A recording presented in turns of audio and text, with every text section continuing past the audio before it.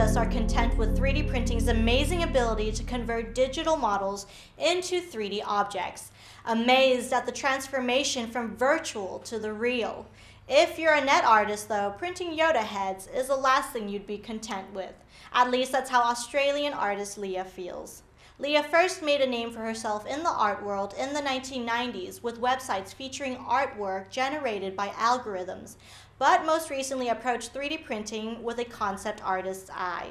After receiving a 3D printer as a gift from her husband, she began toying with what a 3D printer can do aside from robotically translating models to physical objects.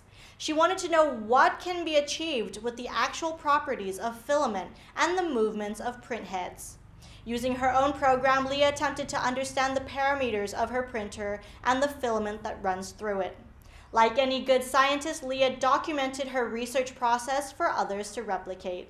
She is posting her experiment notes in her blog, so not only can you watch the journey from blobs of white goo to organically structured filament sculptures, but you might be able to better understand your own print settings too.